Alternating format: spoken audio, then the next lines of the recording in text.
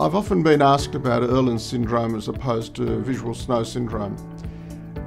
Essentially, they're both talking about abnormalities of sensory processing.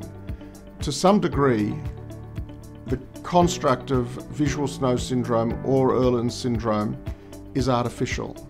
What it does is take out a number of symptoms in a particular patient group and call that a disorder.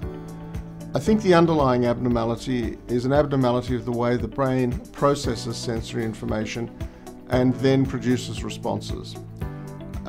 It can be a little confusing to consider one versus the other, but visual snow syndrome is in fact a common manifestation because the visual system is, after all, responsible for more than 50% of sensory input.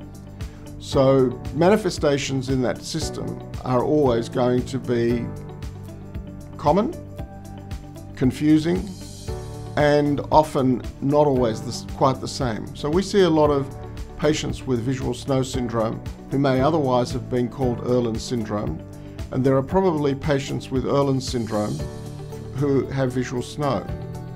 The reality is that a syndrome is not a disorder or a disease by itself, but it's a collection of symptoms that go together. So they may be very closely related. They're not quite the same thing because by definition, visual snow syndrome has a set number of symptoms that go to make up the diagnosis.